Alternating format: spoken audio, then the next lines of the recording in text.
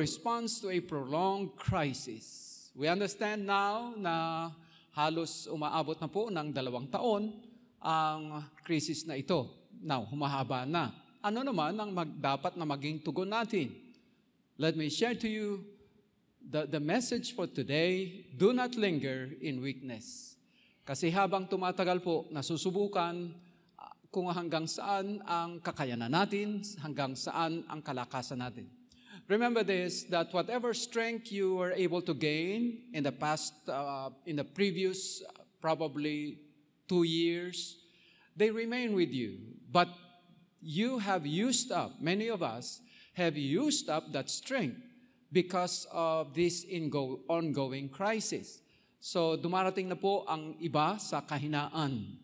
But then, alam natin, aminin natin na oo, meron po tayong mga kahinaan. Pero huwag tayong tatagal sa panghihina because to some, this crisis have been an opportunity.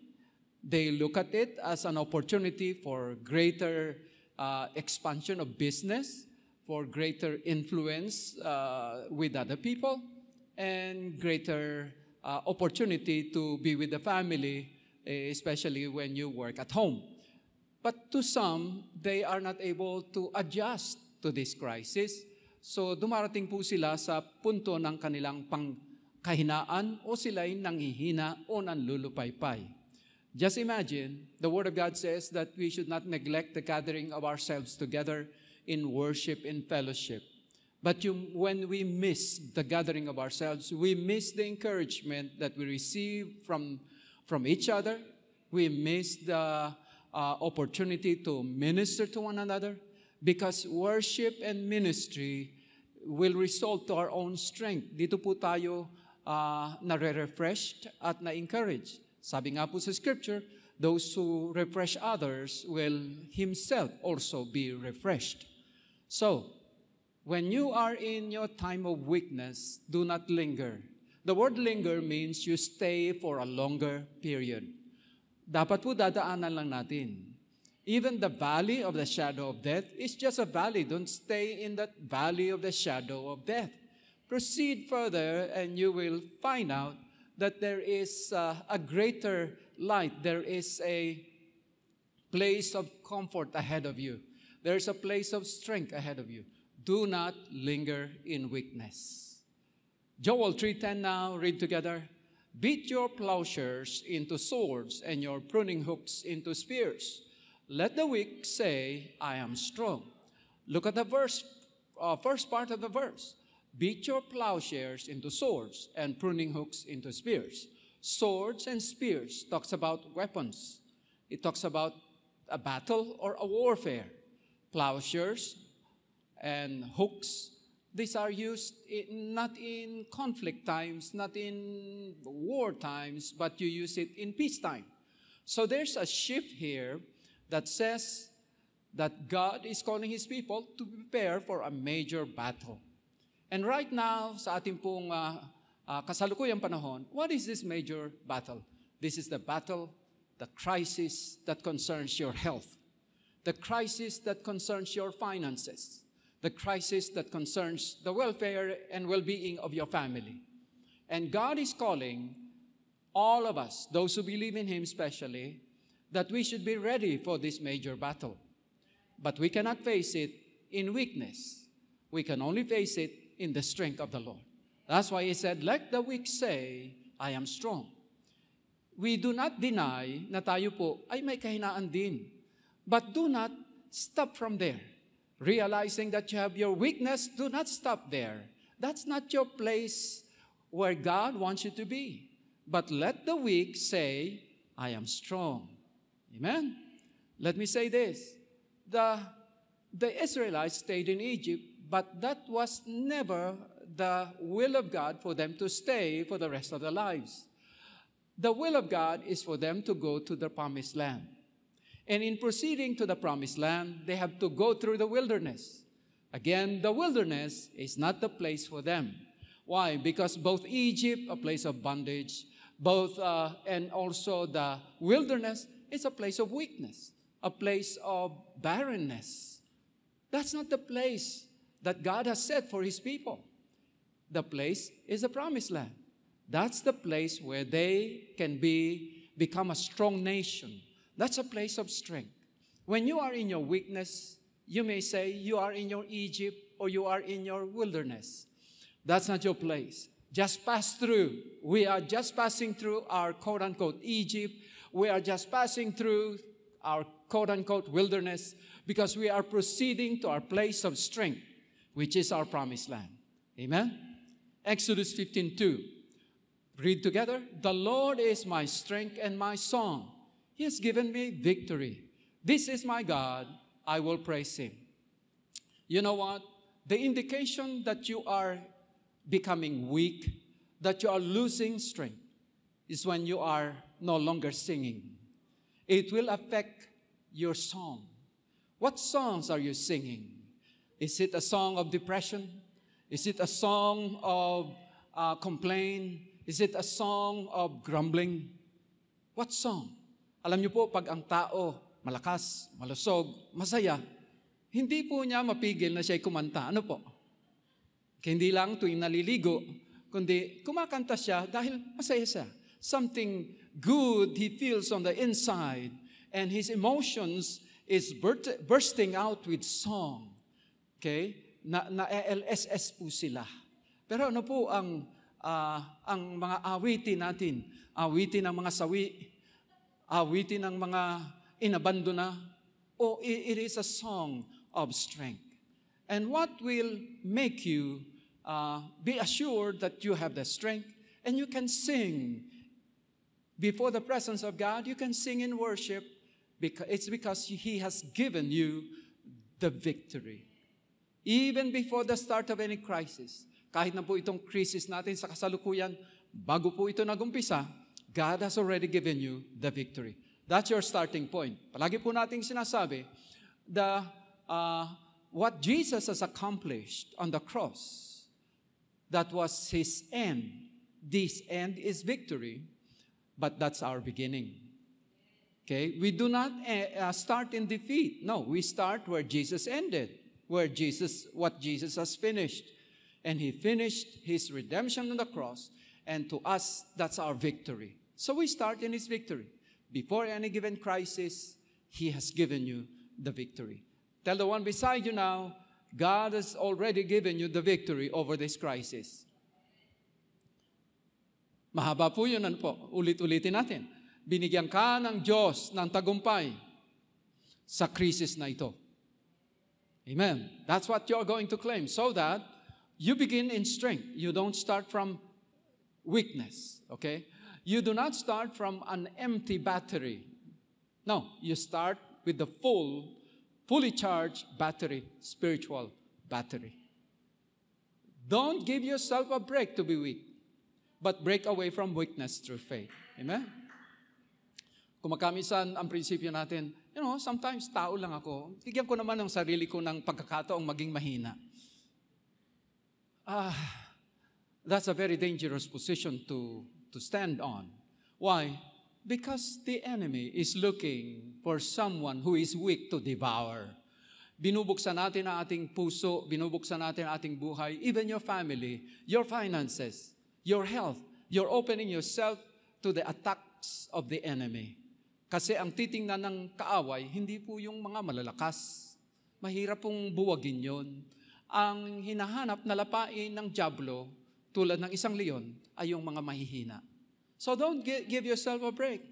No, at least, kung minsan, dinajustify natin yun. Pagbigyan ko naman sarili kong magwala naman. Pagbigyan ko naman ng sarili kong, madapa naman. Wag po, wag. It may make you feel good about yourself, but it will eventually bring bad things into your life. Okay? So break away from weakness. Exercise your faith in the Lord. Amen? Is it okay to be weak? Okay? That's a question now. Is it okay in this crisis? Is it okay to be weak? Is it okay to accommodate weakness and to take a vacation from your spiritual walk with God? Diba? Kung minsan, gusto mo namang pahinga. Linggo ngayon, pwede bang magpahinga naman ako? Wag muna akong mag-worship. Bukas na lang ako sa YouTube. Kinaumagahan, walang signal. Kinaumagahan na lang. Hanggang makalimot na. You know, weakness do not start in something big. Weakness and defeat starts in something little. But as you are not conscious about it, lalo po yung weakness natin, nagkakaroon po ng exponential growth. Namomultiply po yan, lumalaki po yan. To the point that you may not realize it, you are into depression. You are into a disease, emotional or spiritual. So is it okay to be weak? Let me say this. Man's fall into sin opened up his life to all kinds of weakness. But Christ's redemption has restored to man both his physical and spiritual strength by faith, by the working of the Spirit. So, in the process of this message, we will ask the question always, in every point, is it okay to be weak? Tell the one beside you, ask him, is it okay with you to be weak? I will not answer that question. You be the one to answer that question. Okay? But personally, I don't like to be with a weak person. Malaking dalahin po yan. Yan ay nagbibigay lamang ng kabigatan. So, kayo po ang sasagot, is it okay to be weak? First point natin, do not linger in weakness. That's your response to a prolonged crisis. Huwag tayong mananatili sa kahinaan. Number one, wake up to your reality. Nakatulog ka, kapatid. Medyo dapat gising tayo. Gising, okay? What is your reality? Past. There is a reality of the past. You are still in sin, that's your past, bound by weakness, doomed to defeat. And there is such a thing as present reality. You are forgiven, you are righteous, you are healed, blessed. Present pero makita natin, forgiven, righteous, made righteous, healed, blessed. Parang past tense na rin ito. Pero kasi, kung ano yung na-accomplish ni Jesus sa krus, sa kanyang kaligtasan para sa atin, yun po ang naging present natin. Right? Healed, blessed, rich, prosperous, you have peace. These are your present realities. And number 3, you have your future reality. You live to prepare for the glorious coming of Jesus. So ano po ang realidad natin? Ano dapat nating tugon? Especially kapag umaharap tayo sa krisis o sa mga pagsubok o sa mga problema na ating nararanasan sa bawat araw ng ating buhay. Now, if you live in the past, ang tawag ko po rito ay struggler. Tapos na po ang laban. Amen. Yet, if we live in the past, we will keep on struggling over our weaknesses, struggling over a situation. Para po yan yung Japanese struggler. Tapos na po yung gera, ay naandun pa siya sa Mindoro, at ang tawag sa kanya, struggler. He keeps on struggling as if the war has not yet ended. We are no longer, yes, we are engaged in a war, but our enemy has already been defeated. That's the past. Tapos na po yun. Huwag na nating balikan pa yung inumpisahan natin ng ating lumang buhay na ito pa'y parang wala pa rin nagawa ang Panginoon sa ating mga buhay na tayo talunan pa rin. Hindi na po. In fact, let me say this, your healing was accomplished 2,000 years ago. God has made you rich. God became poor so that you will be made rich. God became sin so that you will be made holy and righteous. Now pupunta tayo dun sa present reality. You don't struggle anymore with those things because God Himself gave us the victory. And those who live in the present, they are overcomer. Okay? Lives Christ's salvation reality. Ano yung salvation reality? You are the healed of the Lord, you are rich in Christ, you have the peace of God, and you will walk in victory every day. Yun po yung overcomer reality natin. And there's a future reality, I call it the prepper. Naghahanda ng naghahanda. Hindi po prepper. Okay? He is preparing, keep on preparing for the future hope with disregard of whatever is in the present. So you miss, a person who is a prepper would miss whatever opportunities God is giving him at the present. Whatever influence, whatever blessing na binigay ng Diyos sa kanya sa kasalukuyan, parang hindi niya ito makita. Ang nakikita niya ay yun lamang kanyang paghahanda sa pagdating ng Panginoon. Brothers and sisters, are you a struggler, an overcomer, or a prepper? What is your reality? Kung ano po kasi yung realidad na nakikita natin sa ating buhay, yun din ang ipamumuhay natin. But let me say this, say to the one beside you, I am an overcomer. Okay. And you became an overcomer, not because of you, but because of what Christ has done in your behalf. Amen? Philippians 4:13 now. Read together. I have strength for all things in Christ, who empowers me. I am ready for anything and equal to anything through Him who infuses inner strength into me. I am self-sufficient in Christ's sufficiency.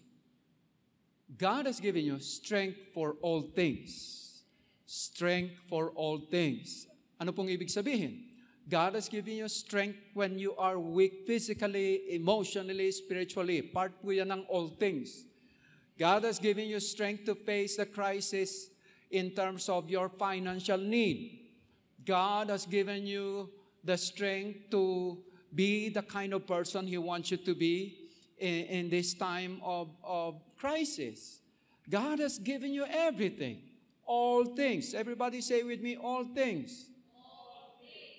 But then the key here is not just strength for all things, but in Christ who empowers me. Dapat po personal ito. Ito yung ginawa at kapahayagan ng Diyos kay Apostle Paul na naging personal sa kanya. I have the strength for all things in Christ who empowers me. I am ready for anything and equal to anything, not because of my strength, not because of who I am and where I am right now, but through Him who infuses inner strength into me. Therefore, the conclusion, I am self-sufficient in Christ's sufficiency. Let me ask you this. Is it okay to be weak? That can be, if you say it's okay, then it can be an insult to what God has done in you through Christ. In the power that God, sa kanyang kapangyarihang ibinibigay sa iyo sa araw-araw upang ikaw ay magtagumpay sa lahat ng bagay. Pag sinabi mong okay lang maging weak, you are disregarding the strength that comes through Christ. You are giving less importance sa kalakasan at kapangyarihang ipinagkaloob na sa iyo ng Panginoon. Amen? 2 Corinthians 12:9a. Read together. He said to me, my grace, favor, loving kindness, mercy, is enough for you, sufficient against any danger, enables you to bear the trouble manfully. Diba? Meron ba tayong nakikitang kahinaan? Sa gitna po ng ating mga kahinaan, ang tugon ng Diyos, biyaya. Hindi niya sinabi sa iyo, anak, okay lang, maging mahina. Hindi po. Ang sinabi ng Diyos, my grace is enough for you. Enough means sufficient, ample, adequate, abundant, sapat, kasya. Hindi kulang, ano po? Sapat at kasya. It's enough for you. Sufficient against any danger, any crisis, any health problems that you may have, any financial need, and enables you not just sufficient against these things, but it enables you to bear the trouble manfully. O ibig sabihin, it helps you face the problem head-on with strength, with confidence, leading to your victory. Amen? My grace is enough for you. Sabihin mo sa katabi mo, God's grace is enough for you. It's not okay for you to be weak. Amen. Not okay. It's an insult against the grace of God. 12:9b. Read together. For my strength and power are made perfect, fulfilled and completed, and show themselves most effective in your weakness. Kita natin yung comparison na sa bahagi natin, there is weakness, but the grace of God is sufficient. He will give you both the strength and power. At habang daw tayo may kahinaan, ay lalo namang nagiging effective o mabisa ang kanyang biyaya, ang kanyang kapangyarihan sa ating buhay. God's grace has taken weakness out of the human DNA. He placed in man His divine strength instead. So again, we ask a question. Is it okay to be weak? You give the answer. Amen? So number 2 now, number 1, wake up to your reality. Gising. Hoy! Gising! Gising tayo sa katotohanan sa ginawa ng Panginoong Hesus sa krus para sa atin. Number 2 now is work out your faith. See, God made us a people of faith. Our God is a God of faith. Therefore, we also should operate in faith because in the Scripture, faith will lead us to victory. Who is He that overcomes the world? Which means that overcomes any crisis, any sickness, any financial need in the world. It's our faith. He who believes in Jesus Christ as his Lord and Savior. Mark 5:25-26. And a woman was there who had been subject to bleeding for 12 years. Ibig sabihin, it was a lingering disease. She had suffered a great deal under the care of many doctors, had spent all she had, yet instead of getting better, she grew worse. So makita po natin dito, sa halip na yung mga doktor, magbigay sa kanya ng dagdag na kaalwanan o magdagdag na comfort and healing, ay lalo pa siyang nag-suffer. Ano po? What a tragic experience and ironical experience for her. So ibig sabihin, hopeless na siya. Those people who seemed to give her the solution were not able to do it. So, ano pong nangyari? Pwede po siyang magsabi, wala nang pag-asa, 12 years na itong nangyayari sa akin, kaya siguro hanggang mamatay na lang ako, ito na lang ikamamatay ko. At hindi pa yun. Salip na siya'y gumaling, ay lumala pa mga kapatid. So, what a great challenge sa kanya. Okay? Pero look at verse 27-28. When she heard about Jesus. So, doctors, mga doctors know ito. No. No healing. Okay? But when she heard about Jesus, she came up behind him in the crowd and touched his cloak because she thought, or she said to herself, if I just touch his clothes, I will be healed. Pakita po natin dito that first thing he heard about Jesus. Romans 10:17, so faith comes from hearing, that is, hearing the good news about Christ. So nakarinig siya ng mabuting balita ng Panginoon, narinig niya ang magagandang bagay na ginawa ng Diyos, ang mga kababalaghan, pagpapagaling sa mga may sakit. Hindi lang ito naging isang katotohanan sa kanya sa narinig niya, kundi ito'y isang bagay na pinanghawakan niya. Kung ang ibang tao ay kanyang pinagaling, di kaya't kaya rin siyang pagalingin ni Jesus. Bagamat siya po ay pinagbabawalan na ayon sa kautusan na lumapit sa maraming tao, pero hindi ito naging hadlang sapagkat ang naghari sa kanya ay ang kanyang pananampalataya. Ayon sa kanyang narinig, nagsalita siya sa kanyang sarili that if I just touch his clothes, I will be healed. That was the expression of his faith, the expression of his believing on the basis of what she has heard about Jesus. Then verse 29 and 33. Immediately, everybody say with me, immediately. Alam niyo po, sa pagkilos ng Diyos, sa anumang kahinaan natin, it's not the will of God for you to stay there. That's the reason why the Israelites, ang plano ng Diyos, alisin sila sa Egypt. Alisin sila sa wilderness. At ang plano rin ng Diyos sa buhay ng bawat isa, whatever situation you may be in right now, if that's your place of weakness, God wants you out immediately from there. So immediately, her bleeding stopped. Ano po yung bleeding? That was the reason for her suffering. That was the reason for all his miseries. And that was not the place of God.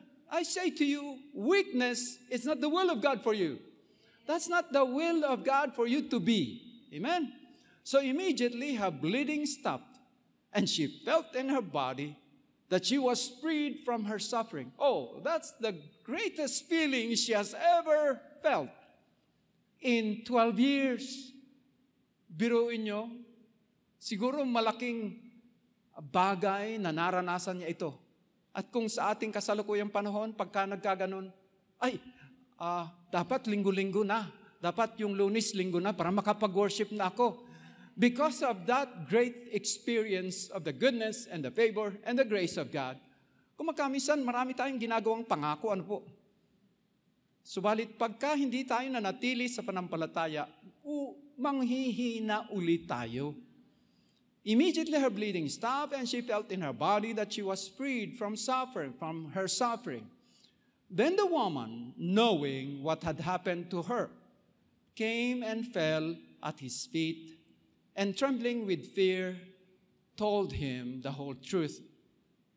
Kasi dito po ang konteksto, hinanap ni Jesus, sabi niya, may kapangyarihang lumabas sa akin. Sino kaya ang lumapit sa akin at nahayag sa kanya at na-release sa kanya ang kapangyarihan ko? Sabi ng mga alagad, Lord naman, tingnan mo naman, ang dami naman tao, marami nang bumangga sa iyo.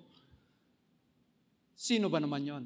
But Jesus knew when faith operates, when faith is expressed in a person, no matter how many people are there around him, he knows, alam po niya, that you have exercised your faith. What attracts the attention of Jesus? And what releases the power that comes from him is your faith. So anong naging response niya? He fell at his feet. It's better to fall at the feet of Jesus in worship, in prayer, in praise. While you are in a crisis, take hold of the strength of God that you may not fall into temptation. Take hold of the grace of God that you may not fall into depression. But rather, before you fall into depression, emotional breakdown, burnout, sickness that leads to probably death, better fall at the feet of Jesus. That's how you express your faith. If you are sick, double dose po tayo ng salita ng Diyos. Patuloy tayong makinig ng salita ng Diyos. Patuloy tayong mag-worship. Rather than falling into an incurable disease, falling into a great depression, unahan na po natin. Let's fall at the feet of Jesus in worship, in humility, and in giving him the praise, the honor, and the glory, regardless of your circumstance. And I tell you this, if you do that, I believe it will attract the power of Jesus to be released into your life, so that you will sense, you will experience the immediately aspect of the release of his power. And you will feel in your body, you will see in your body that you will be freed from whatever suffering you are experiencing. Amen? This is the major response of Jesus. He said to her, daughter, ano raw po? Your faith has healed you. Go in peace and be freed from your suffering. Naranasan na niya ang pagkilos ng Diyos. Sa kanyang kahinaan, di siya nakontento na mamatay na lamang sa kanyang kahinaan. In the first place, 12 years. Secondly, nasubukan niya na lahat ng mga doktor, hindi gumaling, lalong lumala. And this time, she tried something different. She tried what others have not tried. Sinubukan niya manampalataya sa Panginoon. With boldness and confidence, in-approach niya si Jesus, hindi nga alam ni Jesus na siya yung nag-approach eh. But then, her coming was an expression of her faith. So that in-affirm po ng Panginoong Jesus ang kanyang ginawa. Daughter, your faith has healed you. Go in peace. Peace means nothing missing, nothing broken. Now, what do you want in your life? Trouble? Conflict? Confusion? Or you want peace? Then you have to work out your faith in the midst of crisis. Why? Because crisis sometimes bring you anxiety, worry. It's a matter of your attitude and response to these things. Rather than worrying and being fearful about the circumstance, lapit ka sa Panginoong Yesus. Wala namang magagawa yung worry natin eh. Sabi po sa Scripture, hindi naman makadadagdag ito ng kahit isang segundong buhay at kalusugan sa atin kung tayo'y mag-aalala. Try Jesus. Okay? Try to approach Jesus. Fall at His feet in worship, in prayer, in humility, in submission. Then you will have the immediately healing, restoration, blessing, provision in your life. And it says, your faith has healed you. Your faith has made you whole. Go in peace. Amen? Faith requires both attitude, believing, and action, obedience, in response to the Word of God that is heard and received.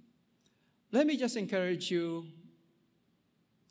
children of God, in this time of crisis, do not wait for somebody to invite you. Do not wait for someone to encourage you, to follow you up, to call you and text you. No. You know where we are. You know the fellowship. You know our YouTube channel. You know that we have a Facebook account. Okay? Come. By the way, ito pong woman with the issue of blood or has bleeding, sino pong nag-invite sa kanya? Kung siguro pwede niyang sabihin, hindi niyo ako pinalo up. Hindi niyo man lamang ako binisita. At siya'y namatay. Masisisi ba niya? No. Christ, I am sufficient in Christ's sufficiency. No man or woman, not even any church, can be sufficient for you. Christ is the only one who is sufficient for you. And His strength is sufficient for you also. Okay? So exercise your faith. You yourself have to work out your faith. Okay? Work out your believing. Do not wait for others to encourage you. Do not wait for others to pray for you. Yes, sometimes God uses the prayers of other people. God uses the encouragement of other people. But more than these things, look up to God. Fix your eyes on Jesus, who is the author and finisher of our faith. Take hold of the grace of God in your own life. Exercise your faith that you are the healed of the Lord. That you who is weak, you can say by faith, I am strong. You strong in what? Strong financially, strong physically, strong spiritually, strong emotionally. So that if that's your reality, you become an overcomer. Amen? Encouragement is from the Lord. We do not have a high priest who is unable to understand, sympathize, and have a shared feeling with our weaknesses and infirmities. Let me say this.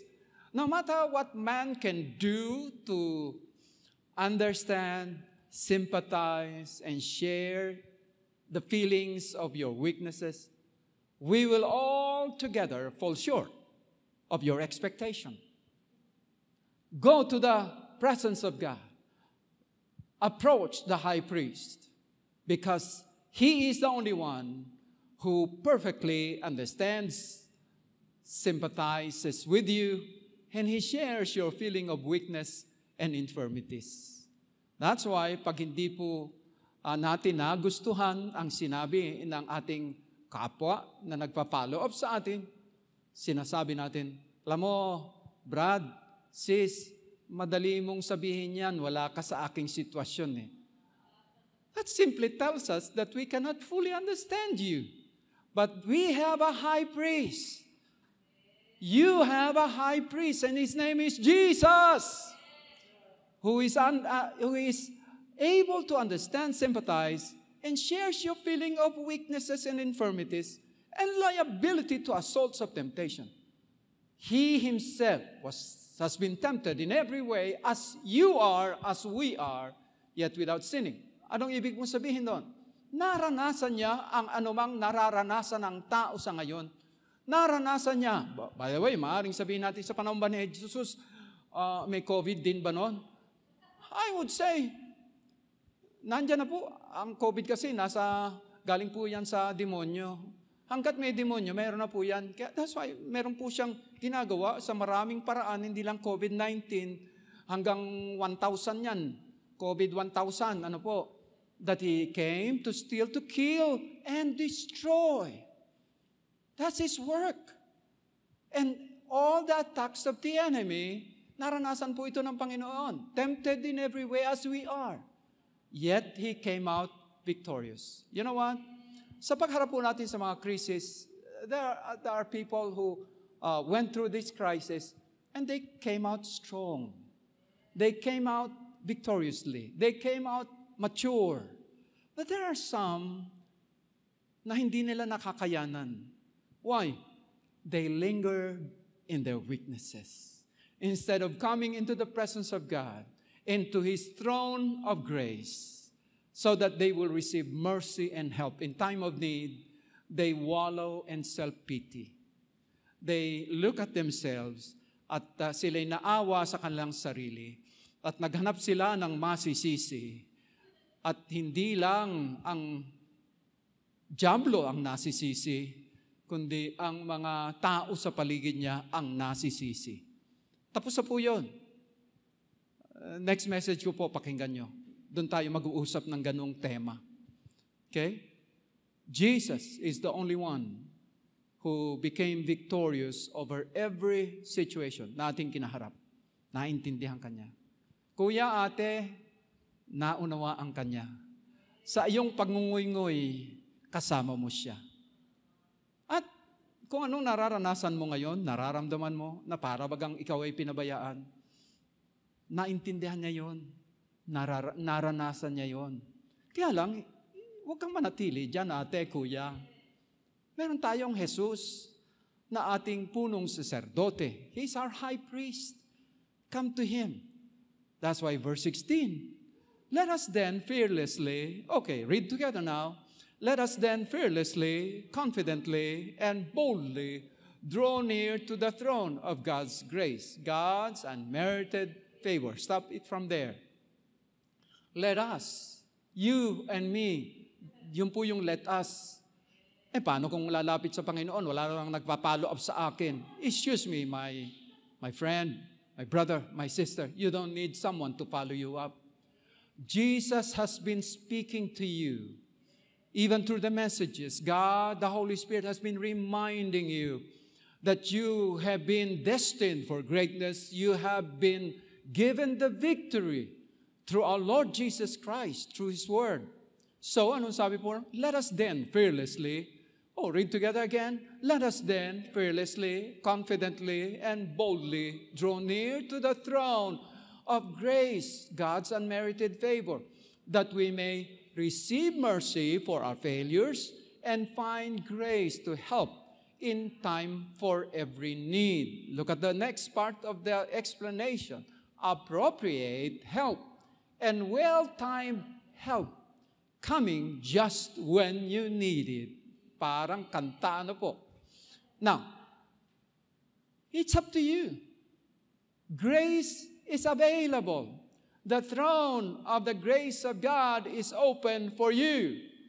But no one can drag you into the throne of grace. You yourself have to come to the throne of grace fearlessly, confidently, and boldly. No one can come into the throne of grace in your behalf. ikaw mismo ang dapat lumapit sa Panginoon because ikaw rin mismo ang makatatanggap ng kanyang habag sa anumang kahinaan natin o sa anumang mga pagkukulang natin. Tapos na po yun, huwag ka nang magmukmok. Huwag ka nang magngungoy-ngoy. Sapagkat kung ano man ang naging kahinaan mo, sapat po ang biyaya ng Diyos. Tatanggapin mo ang kanyang habag. At hindi lang habag, biyaya niya and find grace to help in time for every need. What is this verse saying? There are things in our lives that we are experiencing problems, struggles, difficulties because of our failures, mga kapatid. It is because of our failures. But in that failure that has caused us to suffer, you will receive mercy. And that consequence of our failure, which has caused us to have a need, a struggle, God will give you grace. Amen? So you don't need to stay in that weakness. You don't need to stay in that place of weakness and of that darkness at magtatayo ka pa ng bahay doon. Wag po. God's grace is sufficient. You have to simply approach the throne of grace. Whatever opportunity God is giving you, take hold of it. Ano pong opportunity na binibigay ng Diyos sa gitna ng crisis na ito? Okay, sabihin natin ECQ. Pinagbabawalan ang mag-gather tayo ng face-to-face. It's okay. There is still a way for you to come near to the throne of grace. There is the www.jchgm Facebook. Meron po tayong online worship. Pwede tayong dumulog doon. Kaya lang, huwag kang mag-relax. Habang nag-worship, nagkakape, kumakain ng breakfast. Wag. You focus so that you can receive. See, when you are in deep trouble, what is important is your receiving. Yun po yung babantayan natin. Okay? Yung receiving of the mercy and the help and the grace. Right? Because when God moves in your life, when God releases His grace, His power, it will be appropriate, sapat, sakto, mismo, na tulong sa iyo. Well-timed, nasa tamang panahon. At ito'y darating sa iyo sa tamang panahon, oras, na kailangan mo ito. So, ito po yung mga assurance sa atin. Tanong, is it okay to be weak? Kung meron namang biyaya, meron tayong pwedeng lapitan. Pastor, wala namang dumadalaw sa akin. Ay, hirap nga ECQ, kapatid. Mahirap ngang dumalaw ngayon. In fact, marami na pong mga miyembro ang dumating sila sa matinding pagsubok. Ay, hindi naman po ako makapunta sa kanila. Ay, marami pong checkpoint sa NCR ngayon. Pero sa trono ng Panginoon, wala pong ECQ.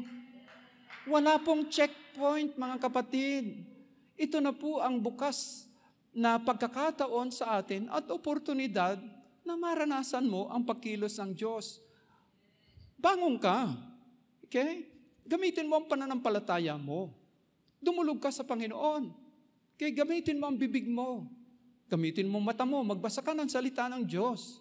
Gamitin mo tenga mo. Makinig ka ng pangangaral ng salita ng Diyos.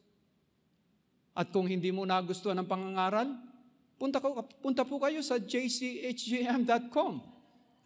And these messages are timely in such a time as this. Okay? Amen. So work out your faith. Number 1, wake up to your reality. Number 2, work out your faith. Number 3, walk into your victory. Ang sabi po, when you exercise your faith and approach God fearlessly, boldly, with confidence, you will receive. When you have received something from God, then stand up. Walk into that truth that you have received. Walk into that revelation that you have received. If you have received a word from God that you are the healed of the Lord, walk into it. Maligo ka na, magbago ka na ng damit, magbihis ka, na para kang aalis. Pag tinanong ng mga kasama mo sa bahay, saan po kayo pupunta? Ako'y magaling na. Pinagaling na ako ni Jesus at lumalakad na ako sa kanyang kagalingan. Magpabango ka na. Gamitin mo yung pabango na 2 taon nang hindi nagagamit. Mapapaso na po yan. Ha? At kayo mag-toothbrush na at mag-aahit na kayo. Pagbukas na ng barberya, magpagupit ka na. As if you are brand new. This is a new day. Amen.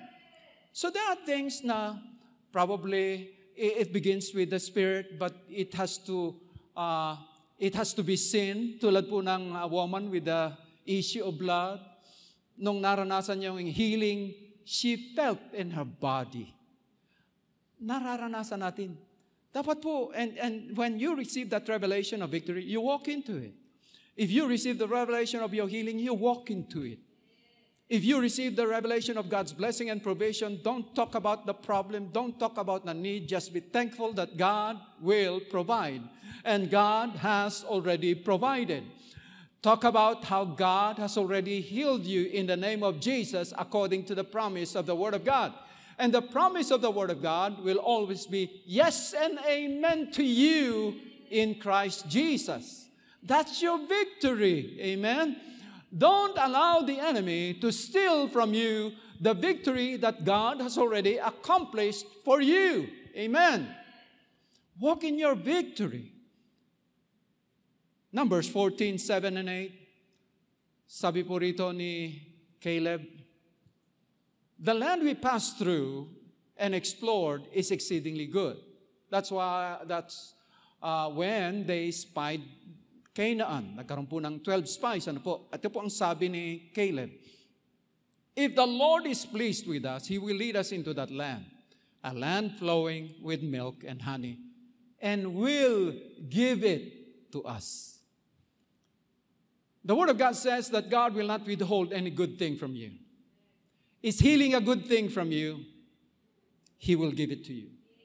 Is provision a good thing for you? He will give it to you. And in the Old Testament, it says, will give it. Still in the future. In Christ, He has given you all things that pertain to life and godliness. In Christ, He has blessed you with every spiritual blessings in the heavenly places. In Christ, He has provided for you glorious riches in Christ Jesus our Lord. Sa Old Testament, future pa po yun.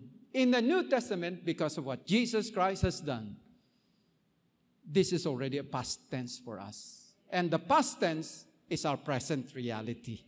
Amen? If the Lord is pleased with us. Bakit po conditional? If the Lord is pleased with us. The Lord is just simply asking, if you will trust Him, if you will just submit to His perfect will, if you will just receive the Word as He has promised, that's when God is pleased.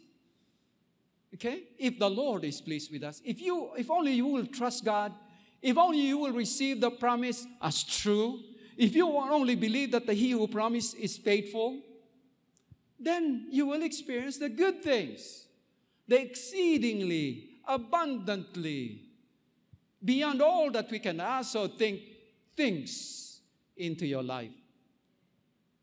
Numbers 14 now, 9. Only, everybody say only. Okay, only do not rebel against the Lord. And do not be afraid. These are weaknesses response. Do not rebel. Do not be afraid of the people of the land, because we will devour them. Their protection is gone, but the Lord is with us.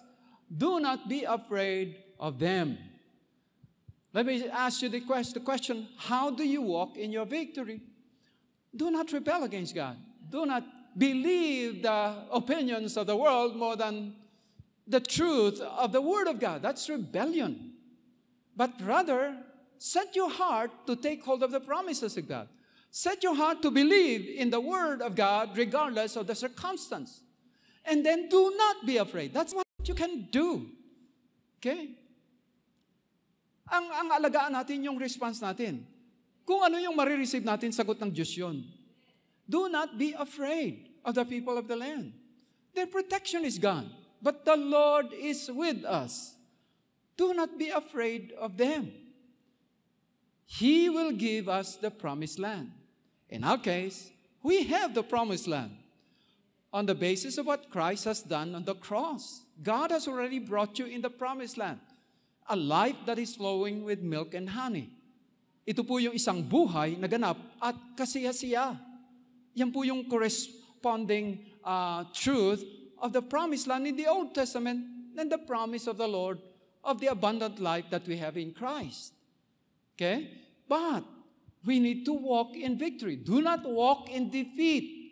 Pag tayo po natatakot, ano pong nilalakaran natin? Pagkadaig, pagkatalo. We are living in the old reality.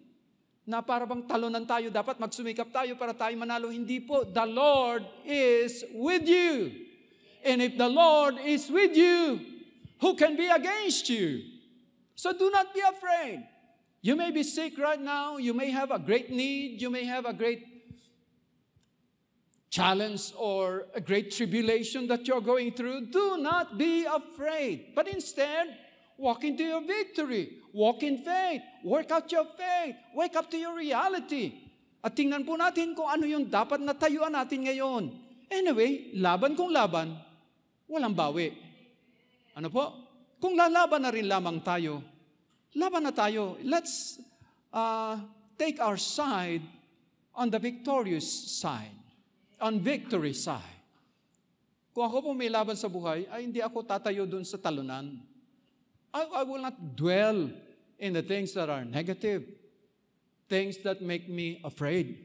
But rather, I will focus myself on the things that will encourage me. For instance, worship. Right?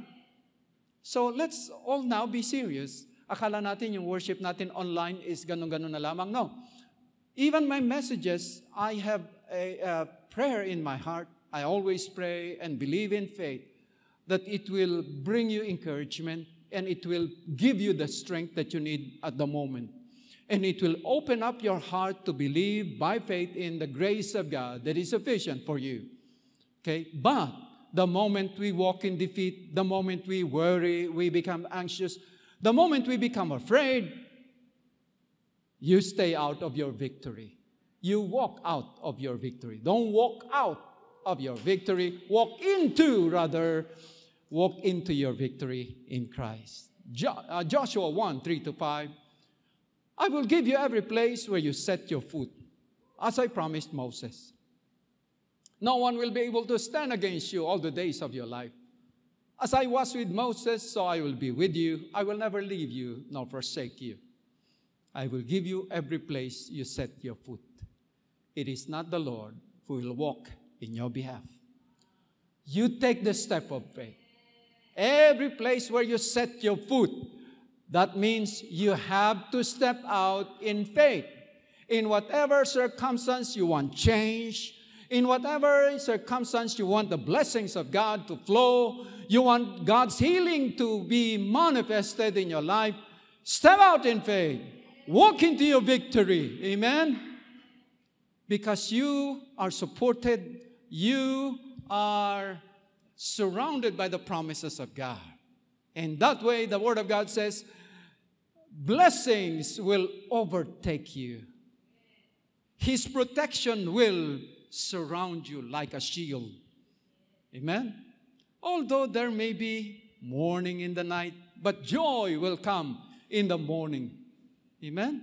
No one will be able to stand against you in this 2021 to 2022. No! All the days of your life, my friend. All the days of your life. Which means, if you're sick, you will not die because that's the end of your days, my friend. Right? If you have needs, financial needs, that's the end. That's not the end of your life. Because you will not be able to stand against these things all the days of your life. There will be many days. Listen to my message last week. Okay? You pray. When Hezekiah prayed, he was given additional 15 years, my friend. As I was with Moses, which means it was something that God is referring to a previous event or a previous time that God was found faithful, as I was with Moses. So, I will be with you.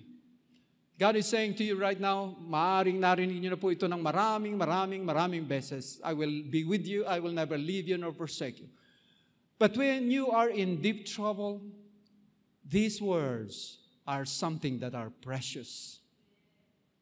I'd like you to take hold of this by faith. Let this be a personal revelation to you. He is with you in your times of suffering, in your times of need, in your times that you have many expenses because of many needs and problems perhaps, or because of doctor's fees or whatever, medicine. God says, I will be with you. And I will never forsake you. The Word of God says, nor forsake you. Hindi ka pababayaan ng Diyos. Kung hindi ka pababayaan ng Diyos, di ka iiwan ng Diyos. Kapatid, huwag mong iwan ng Diyos. Huwag kang magsarili. Sumabay ka sa Diyos. Sapagkat pag sumabay ka sa Diyos, dadaling ka niya sa parada ng pagtatagumpay. He will always lead you in a triumphal procession sa parada ng pagtatagumpay. That's why you have to take a step of faith. Walk with Jesus. Keep in step with the Holy Spirit. That's how you walk. And you walk every day. Don't worry about tomorrow. God will take care of tomorrow. You worry about today. Whatever needs you have today, you take hold of it. Step in faith and say, Lord God, thank you. You will provide for all my needs today. And tomorrow is a new day to believe in God again. Amen. Kung makamisan, sinasummarize kasi natin eh. Nag-worry na tayo hanggang 2025. Hindi po. Take one day at a time. Every day, seek first the kingdom and His righteousness. And for today, God will add all other things to you. Amen? Walk in your victory. Joshua 6:9. Again, is it okay to be weak? You answer the question. And here's the answer.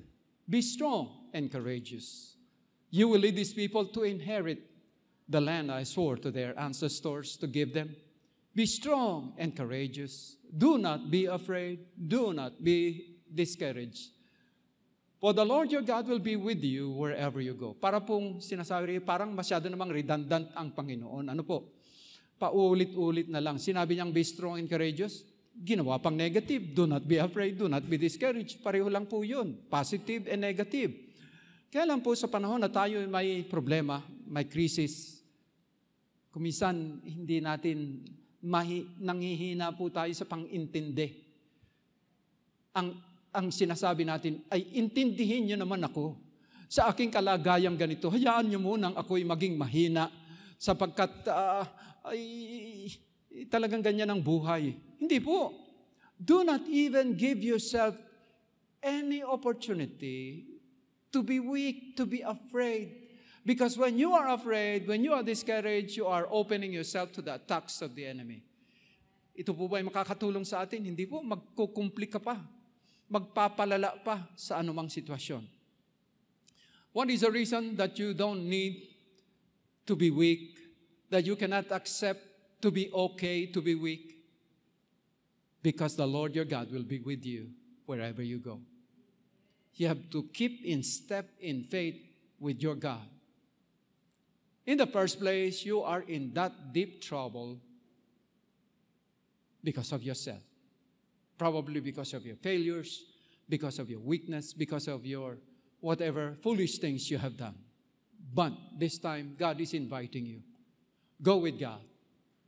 And when God is with you, He will be with you wherever you go. And the place, your destination, your destiny in the presence of God is good. Always good. Amen? He will bring you to a good, abundant, spacious, promised land. So, be strong and courageous. Walk in your victory. No retreat, no surrender. magpatuloy po tayo sa Panginoon. So what have I learned today? Is it okay to be weak? Answer me, people of God. Is it okay to be weak? No. No. No! It's not okay. Because it will not be okay with you. It may be okay in your feelings, but not okay because the enemy, you are simply opening yourself to the attacks of the enemy. That will make your situation more worse and complicated. Amen? Wake up to your reality. Gising. Gising po tayo. Okay? Your reality is now in Christ. Work out your faith. Tulad ng the woman with the issue of blood. She did not just accept her destiny as, anyway, mamamatay na rin lamang siya. Di po. Hanggat humihinga kayo, faith, you can exercise your faith. You can work out your faith and take hold of the victory of the Lord for you. Faith is your victory. Number 3, walk into your victory. Lumakad ka sa tagumpay na ibinigay sa iyo ng Panginoon. Sayang naman, binigay sa iyo ang victory, hindi mo naman nilalakaran. Huwag na huwag tayong papayag na ang sitwasyon natin ay kakaiba sa pangako ng Diyos. You see, the perfect scenario that we want to be in is when the Word of God, we walk in parallel or we walk in tangent with the Word of God. Kung ano pong sinasabi ng salita ng Diyos, yun din ang nararanasan natin sa ating mga buhay. And that's our goal. Amen? When you're weak, don't stay there. Don't stay in your weakness. Stay in the strength of the Lord instead. Amen? Tayo po'y manalangin. Panginoon, salamat po sa iyong gabay. Thank you for your word is true. I release strength to those who may be weak right now. For when they are weak, they are strong because of the grace of God. I release also the grace of God, the mercy of God in our failures and our foolish decisions and foolish actions. We receive grace to help us in time of need.